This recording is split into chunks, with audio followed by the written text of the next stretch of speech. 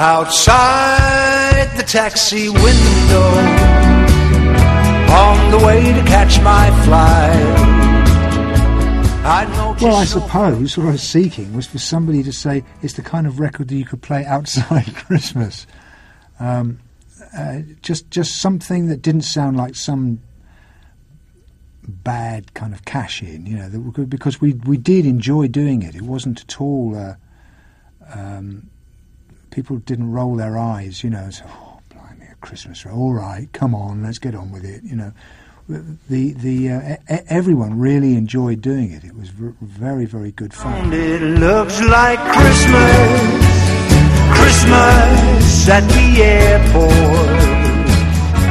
All the planes are gone. We wanted to try and avoid the 12 tunes that everybody nearly always does, and if we were going to do very familiar tunes, we wanted to dress them up in a new suit of clothes, as it were, you know, so it sound fresh. But essentially, we wanted to find tunes that they were good songs.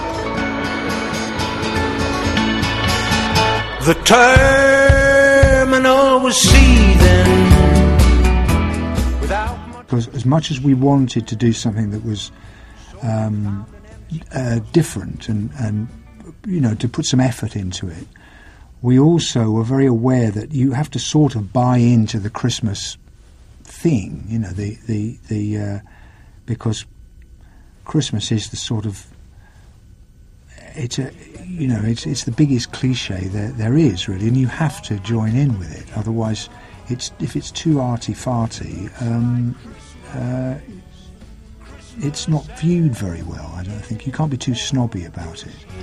Don't save me any turkey. I found a burger in a bin.